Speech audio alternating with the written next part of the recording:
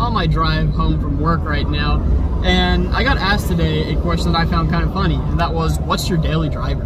Because they saw the Jeep and assumed that wouldn't be my daily driver. And some of you might be wondering that, but this is my daily driver. I drive this thing every day. I drive it, so I have a commute to work that's an hour, so it's 2 hours both way. I drive it there, I drive it back, I cruise down the highway. At the beginning of the video, I probably threw up a video of me just cruising down the highway. I was 80 miles an hour. And just smooth as can be, as long as you ignore the fact that my drag link's a little off, my steering wheel is off, and my bad speed sensor causing a bunch of lights. But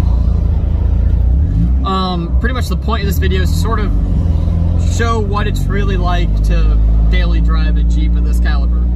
Because I'm not gonna lie, there are sacrifices that have to be made. So I'll start with probably the question that I get asked the most when people see like what this is, and that's, what's my miles per gallon? So how much am I spending on gas daily driving this thing? And honestly, it's not as bad as people would think. So you guys saw in the video, I average about 15 miles per gallon. My speedometer is correct, all that's correct, all that's calibrated. I average about 15 miles per gallon. So to give you guys an idea of what my commute consists of, I live about 20 minutes from my nearest highway, which is where I take to go to work. So I've got 20 minutes of just in-city driving, normal like 4-lane road, traffic lights, traffic, because I leave at 8 o'clock in the morning, so I'm peak rush hour. And then I have probably about 40 minutes of highway commute, just 70, 80 cruising. And then another about another 10 minutes of just normal in-city driving once I get to Stewart, where my work is. So I cover a little bit of everything in that driving.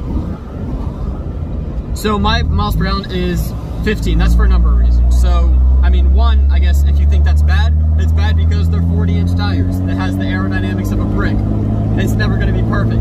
Some of you might be saying, hey, I've got this setup or that setup and I'm only getting 11 or 12. So the reason I'm able to get 15 is a couple reasons. One, 2 doors are light. That helps. My Jeep has no spare. I've got half doors. I haven't got a crazy amount of armor.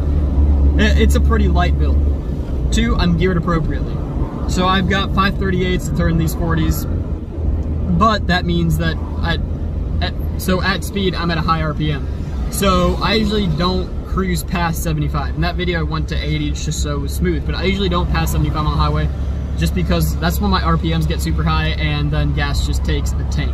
So if you want to, like, if you have a big Jeep and you're geared and you want to see how you can save your miles per gallon drastically, especially if you have a commute, don't go 85 on the highway.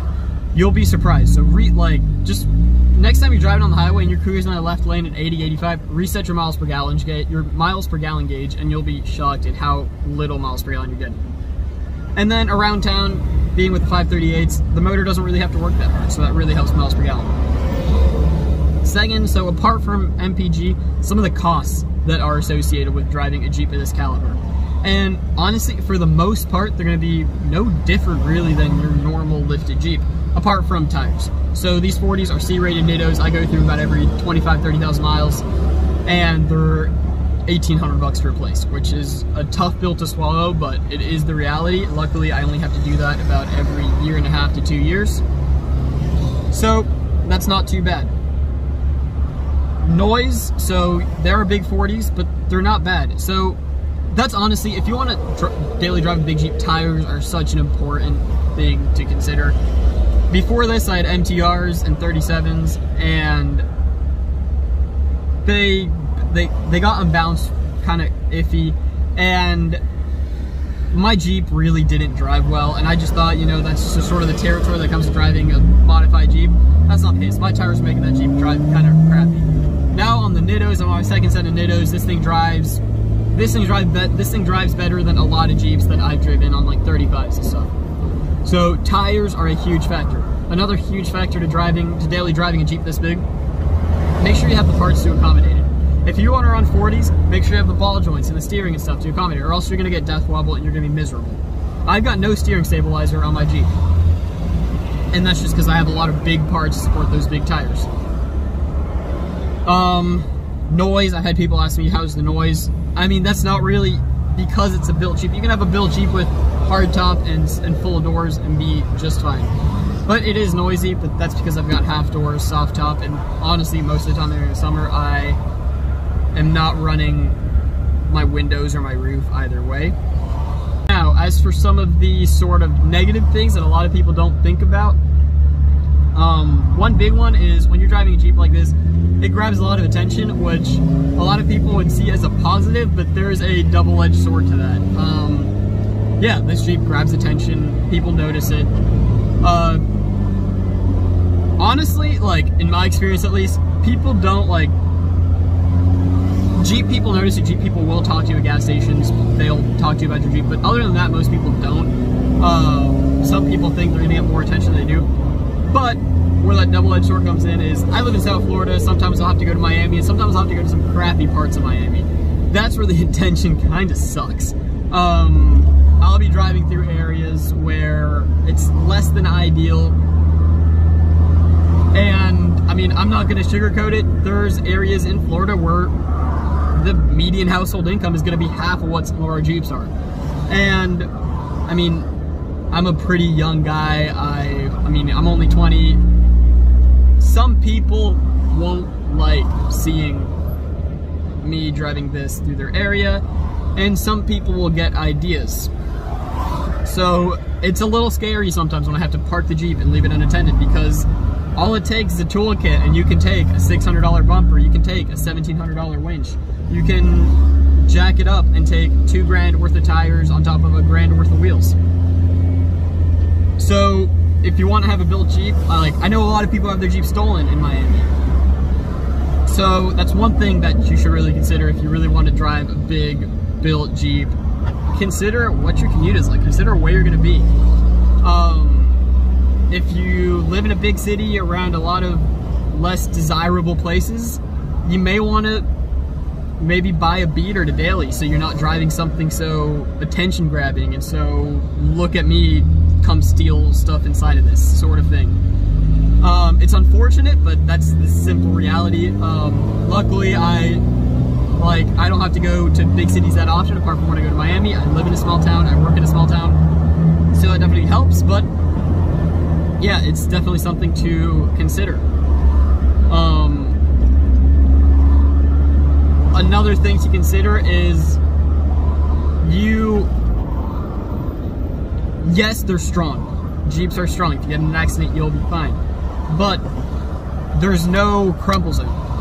So if you get in an accident, a lot of that is going to be transferred into the frame. So for 50% of crashes, it's going to be great, because you're going to hit and you're not going to reach that sort of stress level where the frame will bend. And for 50% of stuff, you can get in an accident and nothing will happen at all. And it's great driving a big lifted Jeep with bumpers. But if you reach that point where that happens, maybe in a stock Jeep or a normal vehicle, you won't reach the point where you'll total it, because the crumple zone will take some of that. In a big Jeep with steel bumpers, you don't have a crumple zone anymore. So one, that puts a lot of toll on your body. You're gonna get whiplash if you get in a hard accident. And two, if that frame is bent, you're kind of SOL. And then there's the whole hassle of having to deal with insurance and payout on a Jeep that has, one, a crazy amount of money into, a crazy amount of time into. So it's something to consider. If you want to drive a built Jeep or a built rock crawler, make sure you have an agreement with your insurance or with your adjuster that they know what they're insuring, so that God forbid something were to happen, you're covered. I, for example, unfortunately got into a little bit of an accident where it was stop and go traffic and I couldn't stop in time because I hit something. Luckily, it was a relatively slow crash. No one was really hurt too bad. And nothing happened to the Jeep at all, because it wasn't enough for that force transfer of the frame to actually bend anything, so nothing happened to my Jeep at all.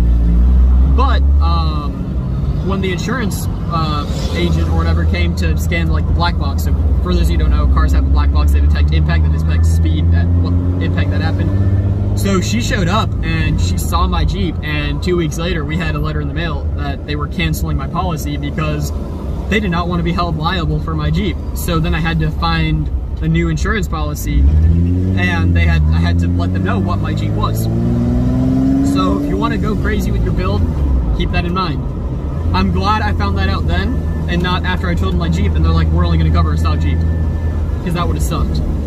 Because I've got tons, I've got 40s, I've got a stretch, and a lot of stuff is labor and stuff that can't really be monitored, like you can't put a number on. Like all the labor that went into the stretch, that's money that, like, even if I can keep those parts, I'll never get back.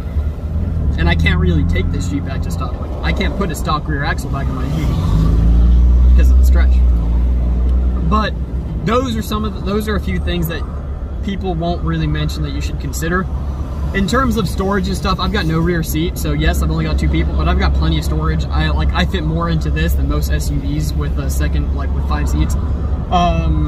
And like I mountain bike, I've got a bike rack in the back, so that's no problem. I can throw all my gear in the back. Me and my girlfriend can put both our bikes.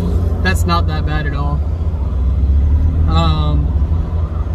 But yeah, honestly, I think that about sums it. Probably has a weird cut there. I rented storage, so I had to delete some videos. But yeah, just to end the video, it's honestly not that bad. There are going to be some more costs associated, like tires. Miles per gallon isn't going to be great, but with the right stuff, you can make it better. And whether it's a good or bad thing, they grab attention. But all in all, I wouldn't look so well. I say I wouldn't change it for a thing. That's not true because I'm actually planning on buying a daily tow pig. But I wouldn't change the time I spend daily driving it. It's a lot of fun. It's kind of satisfying to be able to go wheel your Jeep, beat the crap out of it, drive home, and drive to work the next day. A bunch of Harley people riding by.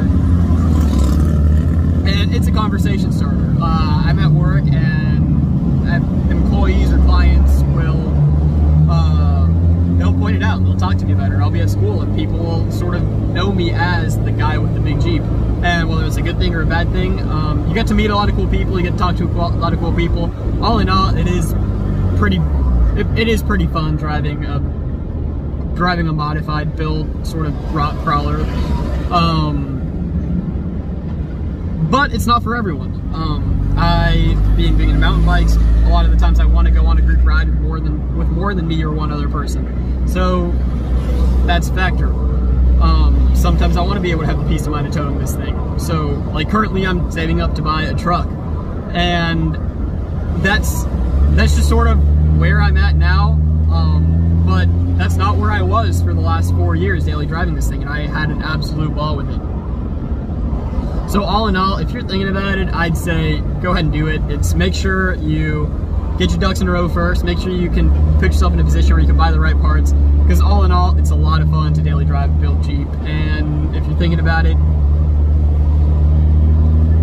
make sure you consider all the options. And if it's for you, do it. This is a lot of fun. Hope you guys enjoyed the video. If you want to like the video, like the video. Whoa, too much on my butcher. If you want to like the video, like the video. If you want to comment on the video, comment on the video. And if you want to subscribe on the video, subscribe on the video. If you want to subscribe to the channel, subscribe to the channel. Thanks again for 1,000 subscribers. I know, again, it's not a huge number, but it means a lot to me. Check out, if you don't already, check out the Jeep Instagram page at SoFlo_JK. And hope to see you guys on the next one.